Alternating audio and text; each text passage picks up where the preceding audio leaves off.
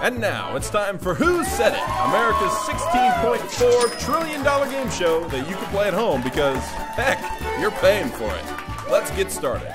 In 2006, the year Talladega Nights and cars raced into theaters, this senior senator justified his vote against raising the debt ceiling by saying this: "Given the explosion of debt in recent years, it is long past time for Washington to change the course and adopt a new fiscal policy. After all, the future of our economy and our nation is at stake. Under the circumstances, any credible economist will tell you we should be reducing debt, not increasing it." Who said it? That would be Senate Majority Leader Harry Reid. At the time, well, our debt was only half of what it is today. All right, let's do one more.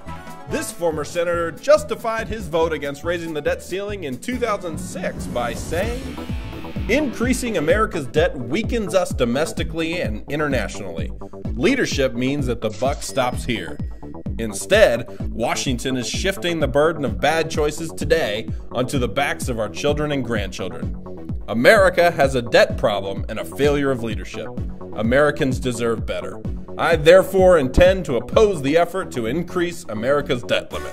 That former senator is now our president. And during President Obama's first term in office alone, the national debt has ballooned from $10.6 trillion to $16.4 trillion.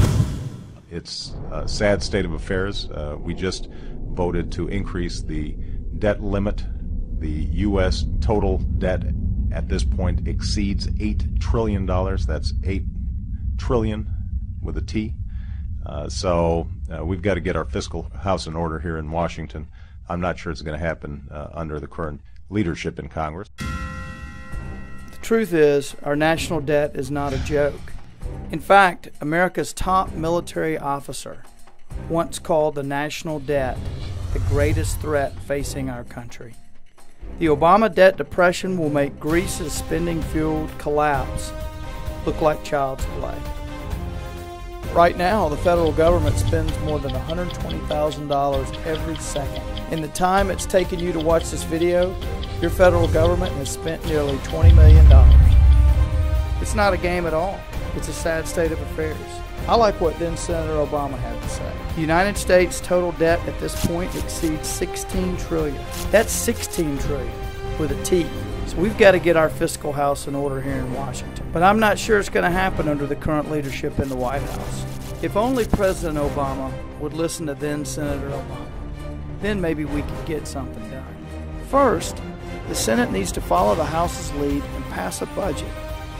They haven't passed one in nearly 4 years. And if they don't pass a budget, they shouldn't get paid. It's simple. No budget, no pay.